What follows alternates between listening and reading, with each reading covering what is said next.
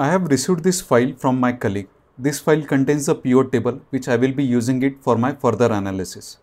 Now, if I am going to blindly rely on the numbers coming inside this pivot table and the grand totals of the pivot table, then I will be making a big mistake. There are highly chances that these numbers might be incorrect. So before I start using the data from pivot table, I must perform few of the checks to ensure that the numbers inside the pivot table and the grand total of pivot table are always correct. So in this video, let us see what are those checks, how we can perform them, and how to rectify if there are any challenges with the pivot table numbers.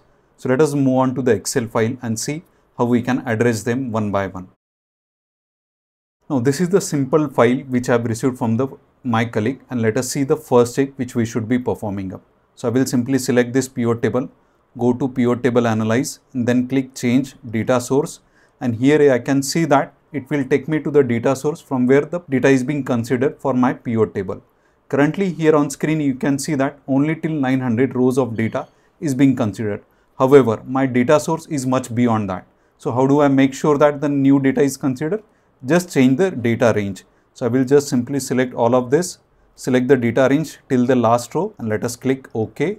And now here you can see that my pivot table data numbers are being changed. So this is the first check. You should always check that your data source is being encoded completely. Second check, I should ensure that if there are any calculated fields or calculated items being added up over here. So how do I check that? Go to pivot table analyze, click on the field items, and then click on list formulas, and here it will create a new sheet which will show you if there are any calculated fields or items being encoded inside your pivot table. Currently on screen here you can see that there is a special item, special fruit, which has been created up, which is a total of apple and orange. Now if I come back to my pivot table, here I can see that is a special fruit being added. But if I go back and change inside my raw data under the product, I can't see any of such items being added. So this is a manually added inside the pivot table. I should be ideally removing this from my pivot table before I use any of the totals inside my calculation. So let us unselect this, and this item special fruit will get removed. So this is the correct total coming from my pivot table. Now third check is like if I create any kind of a slicers by copying this pivot table, I should ensure that those are not linked to each other. For example, if I just copy this sheet, I will right click on this, show pivot table field list. Instead of product, I will drag customer over here. Now let us go to pivot table analyze, insert a slicers. I will select products and let us click OK. So currently you can see that this slicer is being linked only to this particular pivot table. Let me select this and uncheck apple and banana. So now this particular pivot table is being updated by unselecting apple and banana. Now if I select this pivot table, click on report and connection.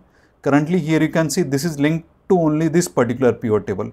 It is not linked to the pivot table which is created in the another sheet. So here currently you can see the total number is 20 million.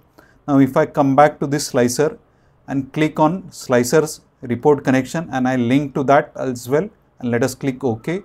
The moment I do that, I can see that the numbers have changed. Even though the slicer is not currently getting displayed, my pivot table has been filtered out. So I need to make sure that even if there are any slicers present in any other sheet, it is not linked to one another. So how do I do that? Again, go back to the slicer, check the report connections, and keep the linking only to the relevant pivot tables and uncheck whichever you want. Let us click OK, come back to the pivot tables where you have unchecked it, and you will have to manually remove the filters coming from that slicer.